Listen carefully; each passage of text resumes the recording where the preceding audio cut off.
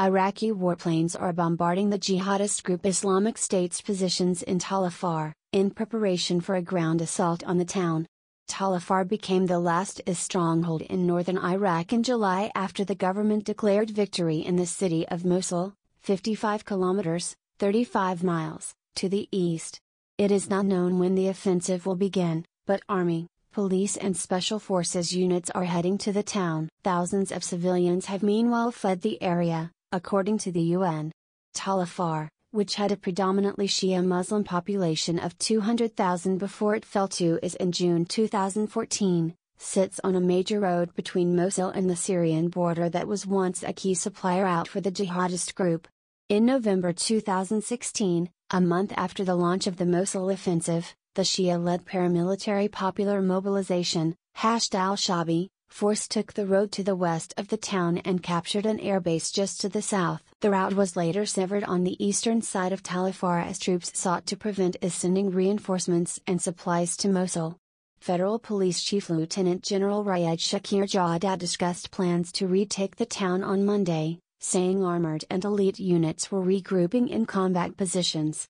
Popular Mobilization spokesman Ahmed al-Asadi told AFP news agency on Tuesday that its commanders had met their army and police counterparts to decide on the plan to free Tal Afar. Although the bombardment of the town by Iraqi Air Force and US-led coalition warplanes has intensified in recent days, targeting its headquarters, tunnels and weapons stores, there are no indications as to when Prime Minister Haider al-Abadi might announce the start of the assault. However, an unnamed officer overseeing the operation told the Associated Press that troops were not expected to push into Tal Afar for another few weeks. Last month, a senior Iraqi commander who once served as mayor of Tal Afar said between 1,500 and 2,000 militants and their family members were holed up inside the town. Major Naim al-Jabori told Reuters news agency the jihadists were worn out and demoralized and that he did not expect a fierce battle for the town like the one for Mosul, which lasted almost 9 months and took a heavy toll on Iraqi forces. He described the terrain in Tal Afar as favorable to Iraqi forces, noting that only one part of the town had narrow streets comparable to those seen in Mosul's old city. Few civilians are believed to be left in Tal Afar, with 49,000 having fled since April. UN humanitarian company coordinator Lisa Gren described the conditions in Tal Afar as very tough, with shortages of food and water, and said civilians escaping were having to walk for up to 20 hours to reach safety and assistance.